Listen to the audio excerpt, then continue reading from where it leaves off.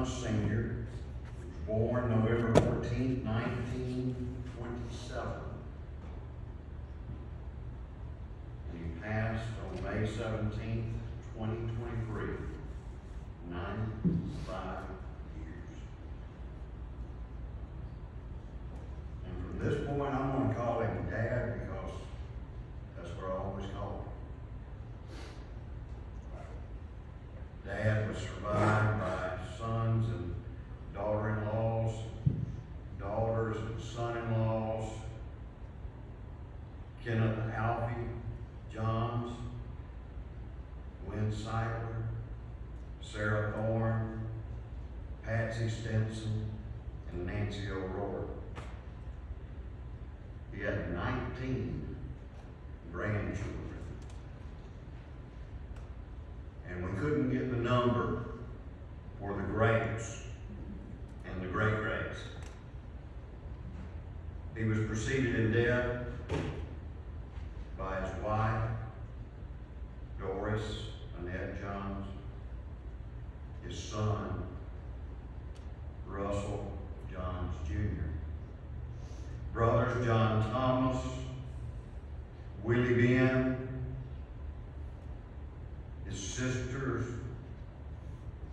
Annie Mae Ross and Mabel Jewel Taylor, and his mother, Hattie Pearl Kirkland, and his father, Alpha Johns. Let us pray this morning. Lord, we thank you for a life that was lived before us. Father, we thank you for a man that gave his life to you and committed to that service. Father, we come to celebrate, and we just ask that you comfort the family here today. We ask that you just give them strength, the strength of their father, to carry on and to live a life like he lived. Father, we thank you for your Son most of all. And we thank you for your Spirit that is with us. We just ask that you stay with each member in the days to come. Hold this family tight as they walk through this time. In Jesus Christ's name we pray. Amen. I can only imagine it will be like when I walk by your side. I can only imagine what my eyes will see when you fade is before me. I can only imagine.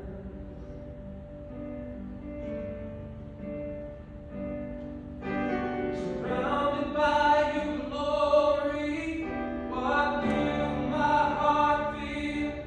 Will I dance for you, Jesus? Or in all of you be still? Will I stand in your presence? To my knees will I fall?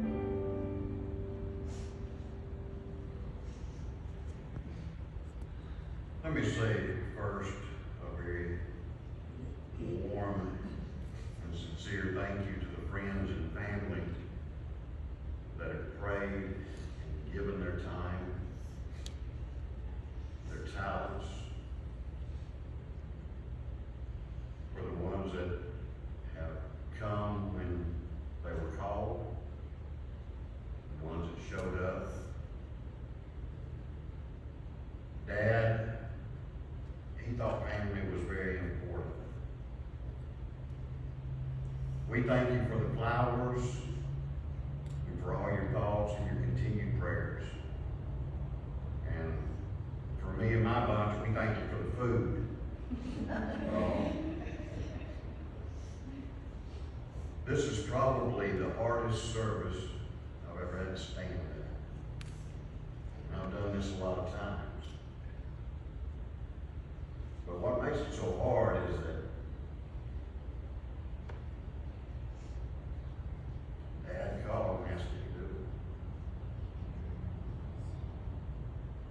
So I'm going to do my very best. And I'm going to ask God to speak to you today, because that's what Dad would want. In the Bible, and you won't find this version in your Bible, but I read my Bible from 30,000 feet. And I think that's the way Dad would like me to give it to you. So in Luke chapter 14, verses 27 and 28, the Bible says this: anyone that does not carry their own burden and follow me cannot be my disciple. Suppose one of you wants to build a new storage building. Do you not first check how inflation has raised the cost at Breedlove's to see if you have enough money to finish it? Because if you start the building and end up having to put tarps on the roof, everyone who sees it will make fun of you and spread your foolishness all over town. They will tell everyone that they meet that you are a person that does not finish what you start. And I want to talk to you this morning for just a few minutes about lessons I learned from the Father. Dad finished what he started. He did it his way. His way was sometimes different than other people did it, but he did it his way. And I'm going to tell you that I'm not the closest son-in-law, because I believe every other son-in-law here was closer in relationship with Dad. But we did have a very good relationship. And it took a while to get there, because at first he didn't like me. And that's hard to believe. But to the other brother-in-laws, he didn't like you either. He lived his life on his terms. He served in the Navy, and that was his pride as he served in the Pacific Campaign. And he joined the Navy in 1945 at 17 years old. He worked for 50 years.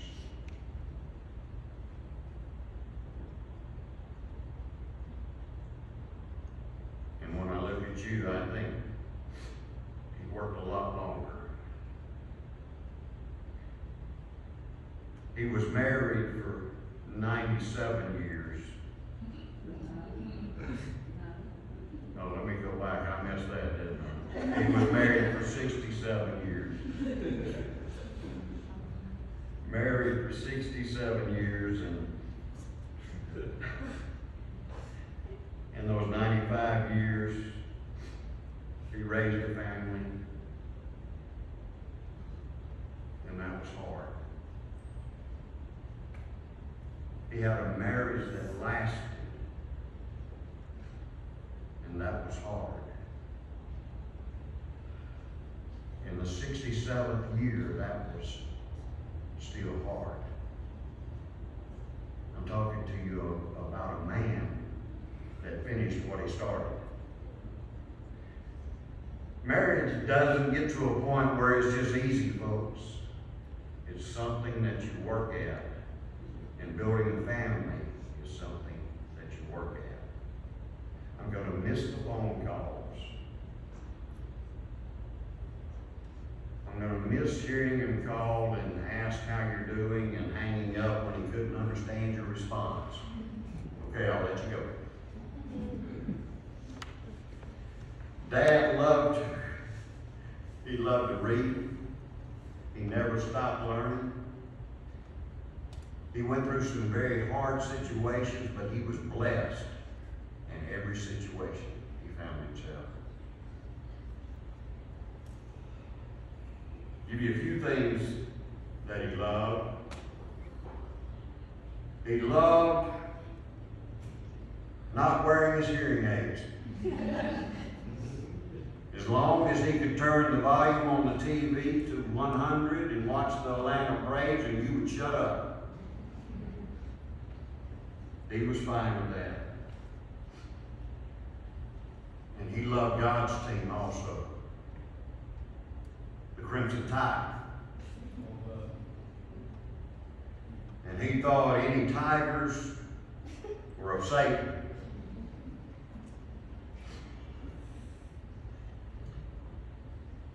Dad made my life easier. I remember one time my oldest son had a brilliant idea. And he said, "Dad, I want to talk to you about something." And he says, "Don't get mad, just think for a minute. I only want to get one ear pierced. Not both, just one." And my wife come up with a brilliant idea. She said, "Son, ask your pawpaw, and if he agrees, we're fine with it." Dad spent 95 years training for what comes next. Dad loved his girls, and he was very protective. And I learned this. He believed that girls ought to grow up to be ladies. He believed that boys ought to grow up to be men. And he believed that a man should never put on a dress. He was proud of his boys. And let me say this, Dad had some good son-in-laws too. Because we were scared as hell not to be.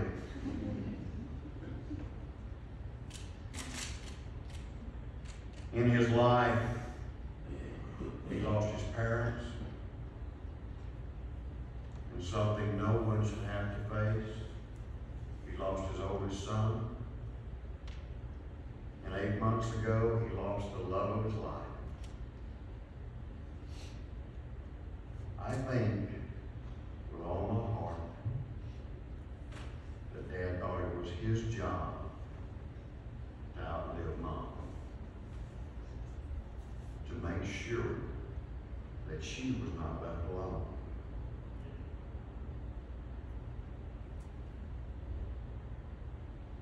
We used to visit Andalusia, and there was a 3-year period that every time I would come here, I would get in the car going home and I would become physically ill. Talking about sick. And I determined it was the water. Because Andalusia's got the worst water on the planet. And after a while, I realized it was God saying, "You haven't done what I asked you to." I know Dad made several professions of faith. I know he was baptized.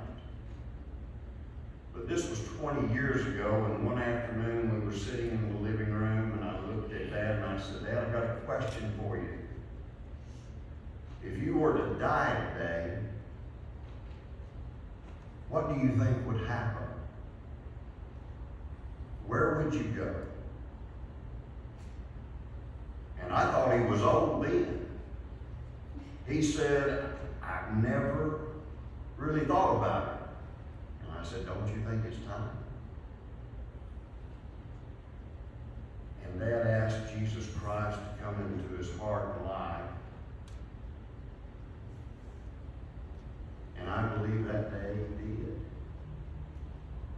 I've watched Dad move through the years and change through the years, become more loving through the years. And let me say this to all the men in the room. It was hard for Dad to say, I love you to a man. In his generation, it just wasn't done.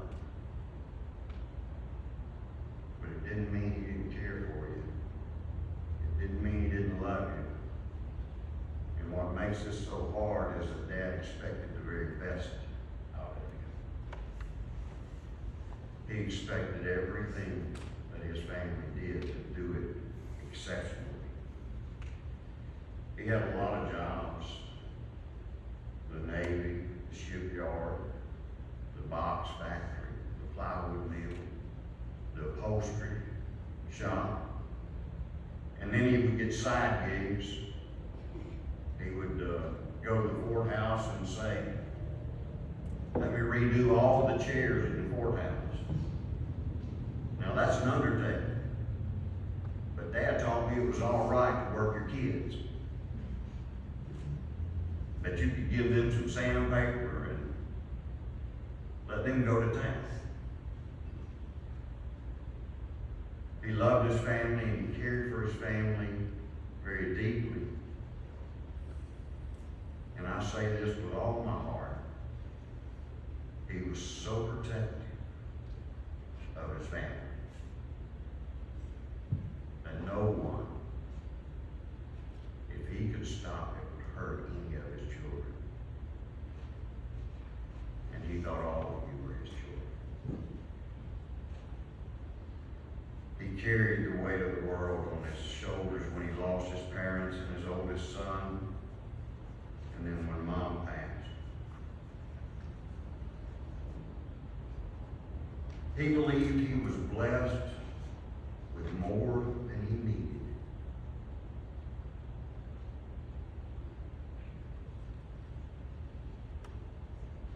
And I look across this room and I think about what Mom and Dad had. And they approached life with that feeling that they had more than they needed. Dad would give to his children after he gave to the church and the work of God's ministry. And I can remember Dad saying, I send the money to St. Jude each month because those little kids don't have anything. And as I look across this room, I think how many here have 10 times more or 100 times more than he ever had, and find it hard to give a cup of water. Dad felt like giving was part of what God called him to do. And he spent 95 years in training for what comes next. He was getting ready for something after this life. And if your hope today is just in this life, you're a sad person. You'll leave here sad because if this life is all there is, it's full of trouble. But Dad believed that there was life after death and that he would leave this world and he would see Russell again. He would see his wife again. And as much as that would make him happy, I believe today that he's thrilled that he's with Jesus Christ. think he would want you to know that he wants you there too. John said it this way, that in life you train for what's coming. And I believe Dad was training for what John saw. John said in Revelation 20, I saw those who were seated on the thrones and given power to judge and reign with Christ. And that's what Dad is doing. He's getting ready to judge and reign with the Creator of the universe. Today we celebrate all that he did. We celebrate his life, his love, and his legacy. Because as I look at my family, I can tell you, you would not be what you are without Russell Johns. Dad finished what he started. And when Dad met Mom in the Navy, he had a job that at that time you really had to want to do. Because you didn't get paid enough to raise a family. And he did it with pride. He loved his country, but he loved his family first. And Dad knew that it was important to keep it in that order. That you keep God first, family second, and then country. And I don't believe anybody would doubt how much pride he had in his country. As I think back over all his life, I can only imagine what it would have been like if at 90 years old, Russell Johns was elected president. This world would be so much different. He might not have had the most intelligence in the room, but I'm sure I can tell you to a fault that you could not out-reason him. He knew how to do certain things, and he knew when he couldn't do it, that he could call people that could, and that he expected them to do it right. He still expects that from his family. He expects that from his friends. And he expects you to follow. And an example he said, and Dad was not a perfect man, but he was a righteous man. He was made right with God through Christ Jesus. With all that you can do, you cannot go where Mom and Dad and Russell are without being made right through Jesus Christ. Life's not easy, but Dad would tell you that his suffering was nothing like our Savior's. That times were hard, but he was blessed. That he cared for his family the very best that he could, and he did it his way, on his terms, and in his time. And 2 weeks ago, I think it was when Ricky took him to the doctor, he didn't even know he was sick.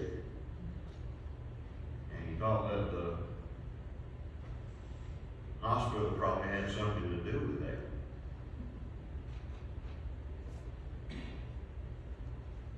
But he had his mind, and he loved each one, and he was so thankful for what everyone did for him.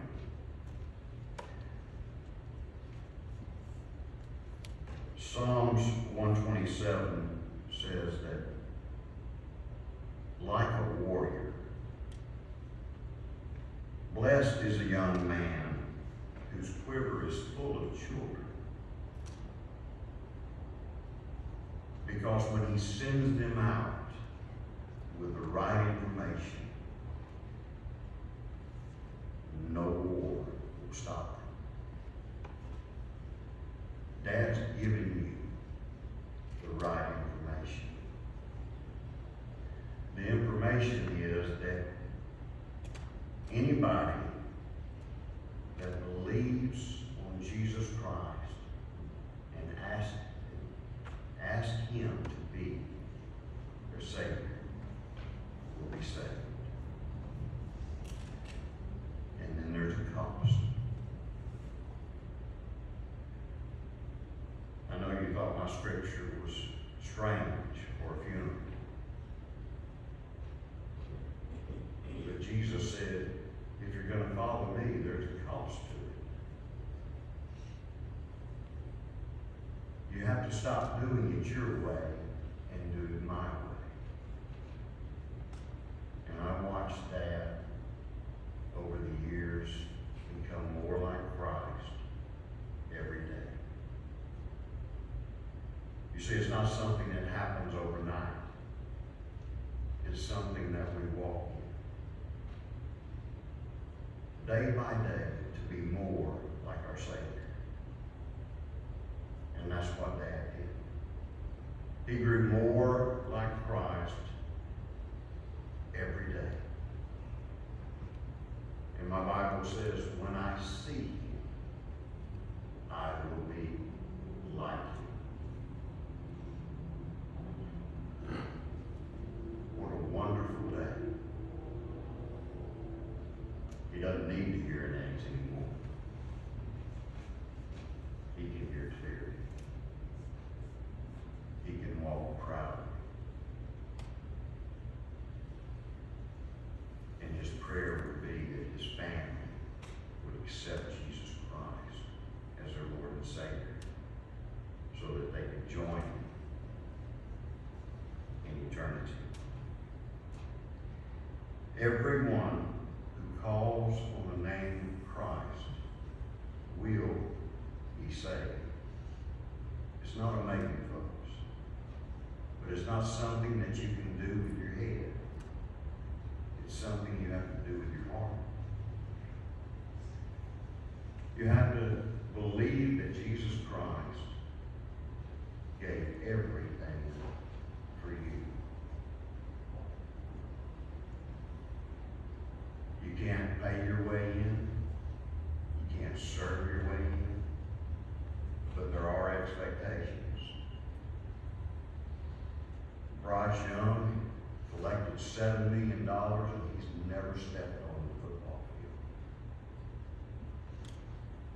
But when a team pays you $7 million, don't you think they have some expectation? And that's how it is with God. You can't earn your way in, but he does have expectations that day by day you will be more like him for all that he's given you, for all that Dad gave us. I pray that we will be more and more like him. Let us pray. Gracious Heavenly Father, Spirit, please move in this place. Spirit, touch hearts. Help them to see how much you love them and care for them. And if they don't know you, as their personal Savior. Help them, lead them to call on you, to just ask, so that they can learn day by day how to live a life and become more like you, so that one day we can all be together again. In the name of the only Son of God, Jesus Christ, we pray.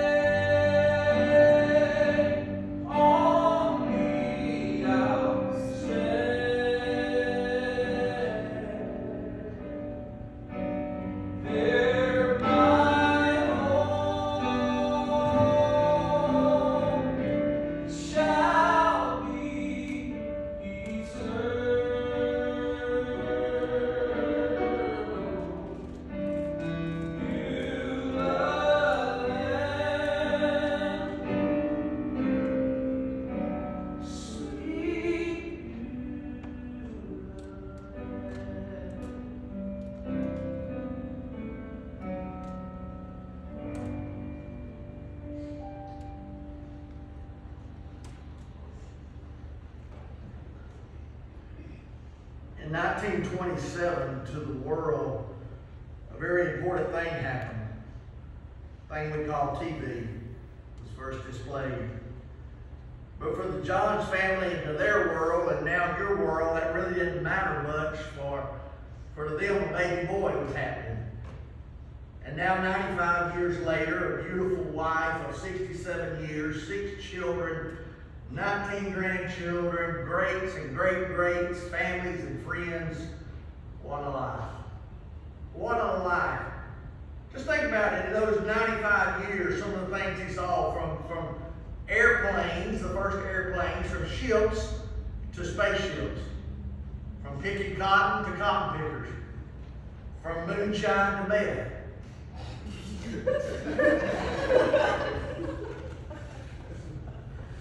From wood stoves to microwaves, from Billy Graham to Joel Osteen. The homes, the vehicles, the quality of life. The world changed, literally changed around him, but it didn't change him. And today we celebrate him. Today we gather in a hard place, the death of a loved one. Someone who has impacted your life for all of your life. Think about that. He's impacted your life for all of your life. No doubt he left an impression on your life and in your life. That's the reason you're here today. But I'm glad there's one thing you can rest assured of, that during this time of grief and brokenness, if you will allow him, there's one that is standing with you. Because the Bible says this of God, he is near to them of a broken heart. And today your hearts are surely broken as we mourn the loss of a loved one. Your loved one. The one many of you call Daddy, Pawpaw, or as one daughter said, my sweet, feisty, independent Daddy. Probably a pretty good description of him. Again, on behalf of the friends, or on behalf of the family, thanks to all you friends for being here, for all that you've done, for the kindness you've shown. Continue to pray for them. Continue to care for them, love them, because now this family begins life without him, without either of their parents. Because no matter how old you are, we always need our parents. There's much that can be said concerning Mr. Johns. Pastor Rick done a great job telling about him and his life. But even last night, I heard several people just talking, saying things from memories such as, man, that guy could cook. Did you ever read his cooking? Another one said, I was afraid of him. One said he was my friend. And all of you have your stories and descriptions of him as we celebrate and mourn his life at the same time. So many memories, no doubt, for each of you have come flooding back to your mind. As during the last few days you have recalled the times in your life that he and Mom was part of the memories and part of your life. Through the years there's been laughter, there's been tears, there's been joy, there's been pain as you've remembered and talked about life stories and life lessons that they've been part of. But now the one you love is gone, and only the memories and the stories remain. But I thank God that he gave us memories, and we can hold on to those memories when we can no longer hold on to our loved one. He'll be missed. Man, will he be missed. There'll never be another one just like him. Some of you say amen. Some of you say thank God. That was him. Although some of you will find yourself with many of his characteristics, especially as time goes by. Some of you are gradually turning into your mom and dad. Saying and doing things they said, actions they made, maybe looks or gestures that they would give you, you're now giving your children and grandchildren. You've been taught many lessons in life and about life through their life. Not all lessons are learned through success stories. Not everything he done was success.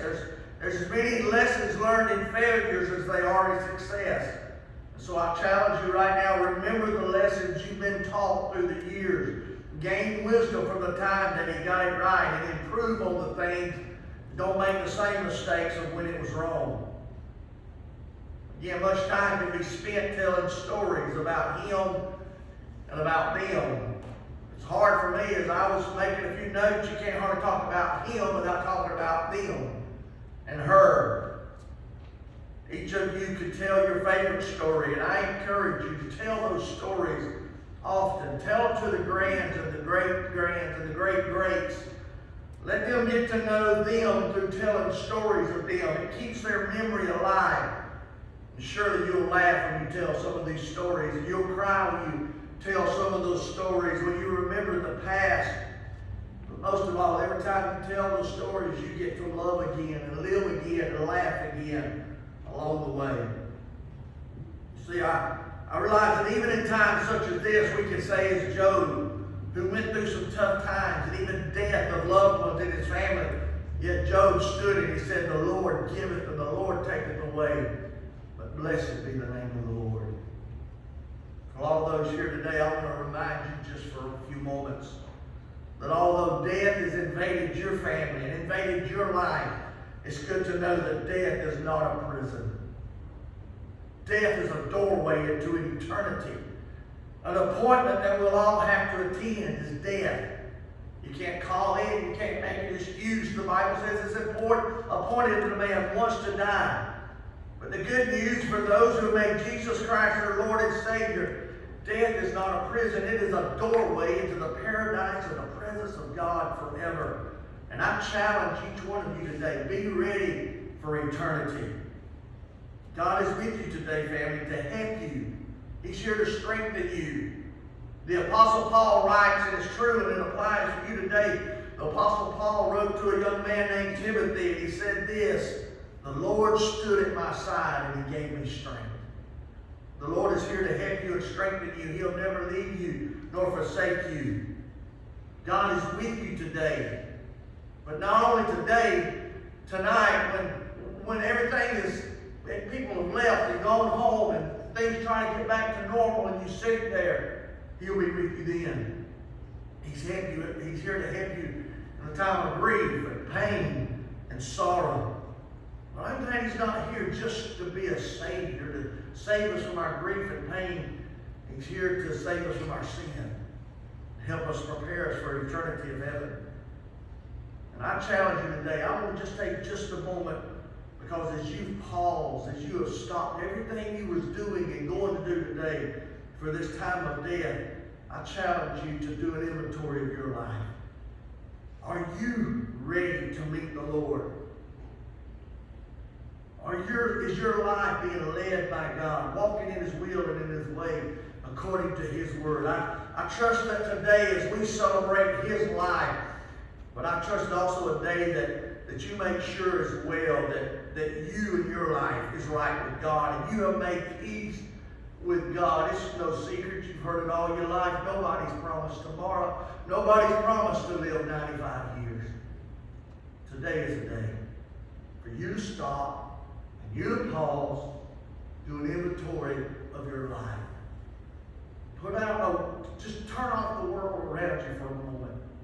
Think about you and your life and your eternity. Family, first of all, thank you for allowing me to say a few words and be part of this. Love this man, this family. But I want to encourage you for a moment. Life is different. Mom and Dad are gone. The glue, the fabric that holds the family together is no longer. It's now going to take some work on your part, some love on your part, and believe me, some patience on your part to keep this family close. Keep it together. I pray that you as a family will become closer than ever before. You'll love one another as they expect you to love one another. Care for one another. Look beyond the little faults that Lord knows we all have. Care for one another. Continue to call one another. Check on one another. Look beyond our little faults that often keep us apart and often say, "I love you." Those are precious words. Remember the things you've been taught. Carry on the family traditions, amen. Most of all, I encourage you, I challenge you, each one of you, love the Lord with all your heart, your soul, your mind, and your body, and love your neighbor and your family as yourself is God's command. He will be missed. Things will be different now. Things changed. Things changed when Mom passed away. You had to make some adjustments. And now another major change has taken place. Things are different without them. You're going to have to make more adjustments. Rick alluded to it, that visit, that phone call. It'll be greatly missed. It might have been a bother to answer the phone when you looked down and saw he was calling, but I will assure you, you'll miss it. That time that you got to visit. For you, I guess all of you, you never know life without him. Don't know what it is to live life. This is going to be a new experience for you. But you'll make it if you allow the Lord to help you. And I pray for you today. I pray for you, family. Over the last couple of weeks, we've been praying diligently. We've been praying for healing. We're praying for God to work miracles in his life. But most of all, we've been praying for God's will. And this is God's will at this time. And I pray you will let the Prince of Peace, which is one of the many titles given to Jesus, let him reign in your life. Because when the Prince of Peace reigns in your life, there's a peace that passes understanding as you face the days ahead. And I pray, my prayer for this family is that one day, every one of you, by the grace of God and through the blood of Jesus, will meet again on the paradise of heaven. In the paradise of heaven. What a privilege you were given to have him in your life, all your life. 95 years the Lord gave him. A beautiful family God gave him. A legacy. You are a legacy that he leaves behind. You're the children, the grands, and the greats that will carry on the family heritage. I look at you and have been privileged to be around you. I can agree with the songwriter who said, I see the evidence of the goodness of God on this family. So today we bless you as we honor this great man. He left the world. He left the world as a 95-year-old feeble man. But he's not old anymore. He's not feeble anymore. Forever young in the presence of God. I wondered if we would even recognize him now. But forever young in the presence of God. Thank God, no more pain, no more sorrow. He said he'll wipe every tear from our eyes. How beautiful the presence of God. Thank God for the legacy he leaves behind, for the life you got to enjoy. Thank God for a good day. Let's pray. Heavenly Father, we love you and we thank you for your goodness and for your mercy, for your grace, for your greatness. Lord, you didn't have to leave him here these many years. You chose to leave him here these many years. You knew this family needed him. You knew the lessons and the life that he was teaching them and training them for. And now you've called him home. Blessed be the name of the Lord. But God, it's not the end. You gave it an opportunity to be a beginning. And God, may this be the beginning, that each one of these plans for that family reunion is going to take place in heaven. Today is just an invitation for a family reunion. It's going to take place on the shores of heaven, not over on Op Avenue, but in a mansion on streets of gold. God, I pray today that each one will make preparations. Today, from this day forward, together in the family reunion, it's going to take place. Thank you for his life. Thank you for the legacy. Thank you for the love. Bless now, I pray. Bless this family in the days to come. We ask it in Jesus' name.